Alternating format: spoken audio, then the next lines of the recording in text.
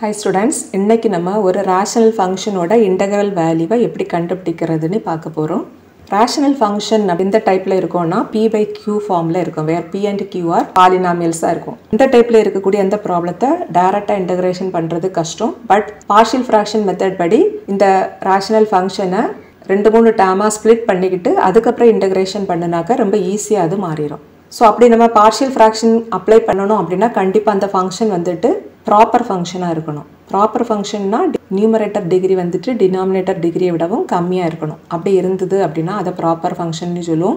அப்படி இல்லாம டினாமினேட்டர் டிகிரியை விடவும் நியூமரேட்டர் டிகிரி கிரேட்டராவோ அல்லது ஈக்குவலாவோ இருந்தது அப்படினா அத நம்ம இம்ப்ராப்பர் ஃபங்க்ஷன்னு சொல்லுவோம். இங்க நமக்கு ஃபங்க்ஷன் என்ன கொடுத்திருக்காங்கன்னா 10 divided by x minus 1 the whole into x square plus 9. Partial fraction method apply பண்றப்ப நம்ம என்ன செய்வோம் denominator linear factor factorize பண்ணி வச்சிக்கிட்டு அதுக்கு அப்புறம் தான் partial fraction method apply பண்ணுவோம். பட் இந்த ப்ராப்ளத்துல denominator வந்துட்டு factorize பண்ணி தான் வச்சிருக்காங்க. So டைரக்டாவே partial fraction method apply பண்ணிரலாம். and இங்க நமக்கு denominator வந்து ரெண்டு ஃபேக்டரா இருக்குது. இந்த ஃபர்ஸ்ட் ஃபேக்டர்ல பவர் 1 இருக்குது. சோ இது வந்து linear factor. பட் செகண்ட் ஃபேக்டர்ல நமக்கு x square plus 9 இருக்குது. இது again நம்ம linear factor மாத்த முடியாது.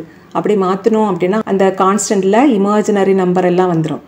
சோ அதனால இது அப்படியே வச்சிக்கிட்டு நம்ம partial fraction method அப்ளை பண்ணிரலாம். and first நம்ம இன்டெகிரல் குள்ளாடி இருக்கக்கூடிய இந்த ஃபங்க்ஷனை மட்டும் கன்சிடர் பண்ணிட்டு அதுல நம்ம partial fraction method அப்ளை பண்ணுவோம். and partial fraction methodல நம்ம மூணு டைப்பா ப்ராப்ளம் பார்க்கலாம். எப்படினா டினாமினேட்டர் வந்துட்டு லீனியர் ஃபேக்டரா இருந்தது அப்படினா that is பவர் வந்துட்டு 1 இருக்கணும். x minus a the whole power 1, x minus b the whole power 1. இங்க மைனஸ் தான் வரணும்னு கிடையாது, பிளஸ் கூட வரலாம். இப்படி லீனியர் ஃபேக்டரா டினாமினேட்டர் இருந்தது அப்படினா அத நம்ம எப்படி தனித்தனியா பிரிக்கணும் அப்படினாக்க இந்த ஃபார்முலா தான். that is ஒரு கான்ஸ்டன்ட் போட்றணும் நியூமரேட்டர்ல a by இங்குள்ள first factor plus b by second factor.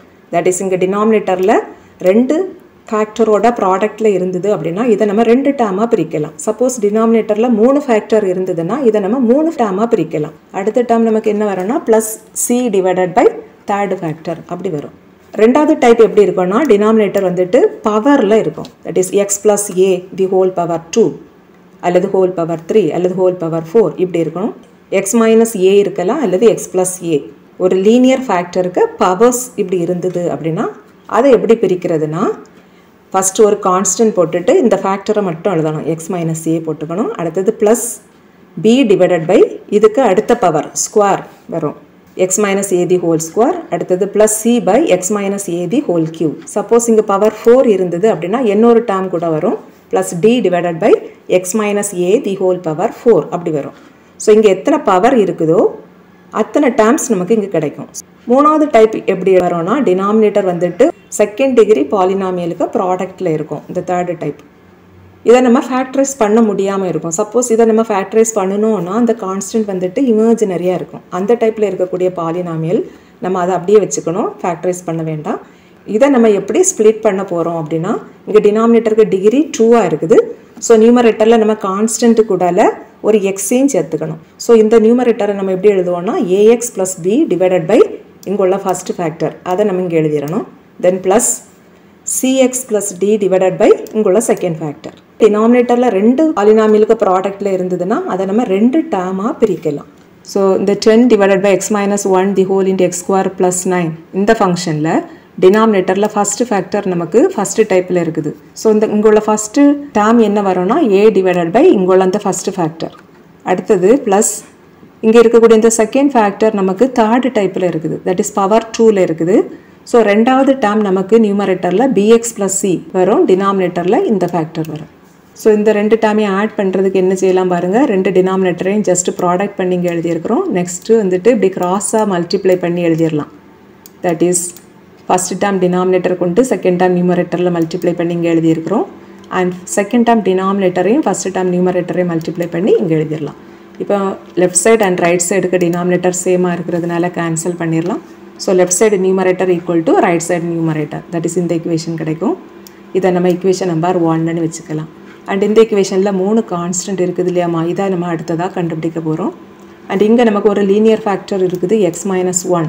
So இதுல நமக்கு x க்கு பதிலா 1 போட்டா இந்த ஃபேக்டர் அப்படியே 0வா மாறிடும். சோ ஒரு கான்ஸ்டன்ட் கண்டுபிடிக்கிறதுக்கு நமக்கு x க்கு 1 போட்டா போதும். ஸோ எக்ஸுக்கு 1 போடுறப்ப இந்த டேர்ம் ஃபுல்லாக 0வாக மாறிடும். ஸோ ஏயோட வேல்யூ நமக்கு 1 அப்படின்னு கிடைக்கும். மறுபடியும் 2 கான்ஸ்டன்ட் இருக்குது, பியும் சியும் இருக்குது.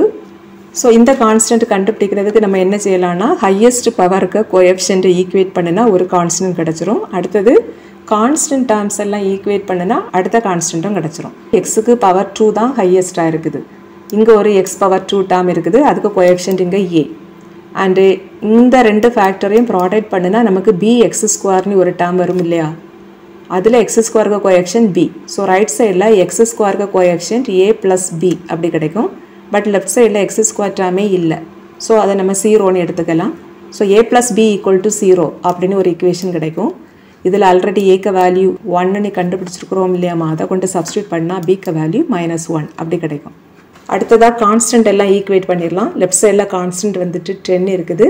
ரைட் சைடில் இந்த ஏ அப்படி இங்கே கொண்டு 9 கூட ப்ராடக்ட் பண்ணினா இந்த ஃபஸ்ட்டு டேர்மில் நமக்கு 9a அப்படின்னு ஒரு கான்ஸ்டன்ட் இருக்கும்.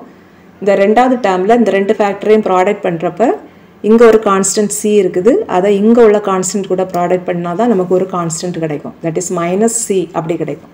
ஸோ ரைட் சைடில் நமக்கு 2 டேர்மில் தான் கான்ஸ்டன்ட் இருக்கும். எதெல்லாம்னா 9a - c.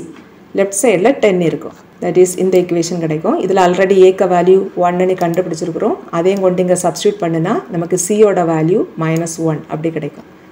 இந்த கொடுத்துருக்கக்கூடிய இந்த இன்டெக்ரலுக்குள்ளாடி இருக்கக்கூடிய இந்த டேர்ம் இதை தான் நம்ம a/x-1 plus bx plus c/x² plus 9 அப்படின்னு நம்ம எழுதியிருக்கிறோம். இதில் நம்ம கண்டுபிடிச்சிருக்கக்கூடிய ஏபிசிக்கு வேல்யூவை கொண்டு இதில் சப்ஸ்டியூட் பண்ணிடலாம். அடுத்ததாக இந்த 10 divided by x-1 into x² plus 9 that is இந்த இன்டெக்ரலுக்குள்ளாடி இங்கே இருக்குது இல்லையாமா, இந்த ஃபங்க்ஷன் இதுக்கு பதிலாக இதை கொண்டு சப்ஸ்டியூட் பண்ணிடலாம். அப்படி சப்ஸ்டியூட் பண்ணுறப்ப நமக்கு இந்த ஈக்குவேஷன் கிடைக்கும். அண்ட் இப்போ இந்த இன்டெகிரேஷனுக்குள்ளாடி நமக்கு 3 டேர்ம் இருக்குது. ஃபஸ்ட்டு டேர்மில் 1 டிவைடட் பை x-1, அடுத்த டேர்ம் நமக்கு இங்கே -x டிவைடட் பை இந்த டினாமினேட்டர் வரும். அடுத்த டேர்ம் -1 டிவைடட் பை இந்த டேர்ம். அப்படி நமக்கு இந்த இன்டெக்ரலுக்குள்ளாடி 3 டேர்ம் இருக்குது. ஸோ ரைட் சைடை நம்ம 3 இன்டெக்ரலாக பிரிச்சிடலாம். இது ஃபஸ்ட் இன்டெக்ரல், இது செகண்டு, இது தேர்டு. இந்த ஃபஸ்ட் இன்டெக்ரலுக்குள்ளாடி இருக்கக்கூடிய இந்த ஃபங்க்ஷனில் இந்த டினாமினேட்டரோட டிஃபரன்ஷியல் வேல்யூ நமக்கு 1 வரும். பிகாஸ் எக்ஸ் பவர் 1க்கு டிஃபரன்ஷியல் வேல்யூ 1 -1க்கு differential value 0. So டினாமினேட்டருக்கு differential value 1.